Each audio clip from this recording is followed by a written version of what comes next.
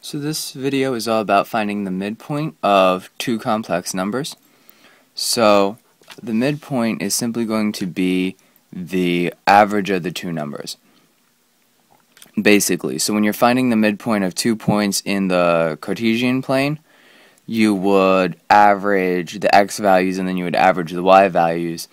But since the imaginary numbers have a real component and an imaginary component, you can just add the two numbers together and then divide them by 2, and that will give you the midpoint. So if we have z sub 1 and z sub 2 in this form, then we can calculate the midpoint by averaging the real part and averaging the imaginary part, or you can just add the two numbers together and divide by 2. So in this example problem here, I've picked two complex numbers, and we can see that I've put z sub 1 and z sub 2 here on this Argand diagram, and I've drawn a line between them, and I've also drawn another complex number which is directly between them and is the midpoint of those two.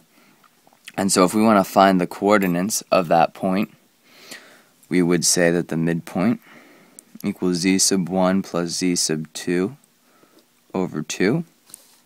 So that means we're going to add 3 plus 2i to negative 1 plus 4i and divide by 2.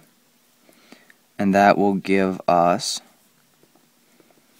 3 minus 1 plus 2i plus 4i over 2, which is 2 plus 6i over 2.